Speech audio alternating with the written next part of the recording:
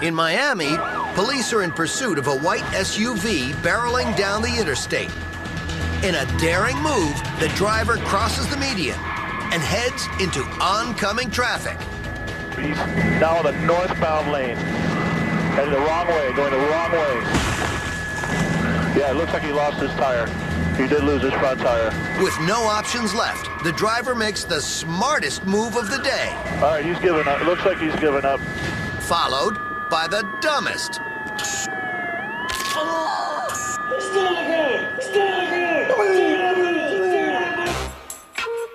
When you make a commitment to jump out of something, say the airplane or the stolen car, you have to actually jump out. You can't chicken out. He forgets to put his car in park before he jumps out of his vehicle.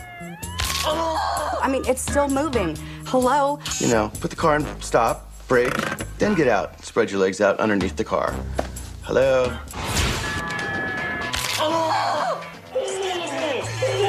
The reaction was pretty classic, too. I was impressed that he stayed there. It was just a big... And the cops didn't even care because they were like stepping on his back, and he's like, oh!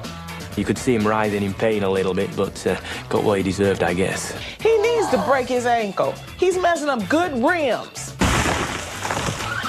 Jackass.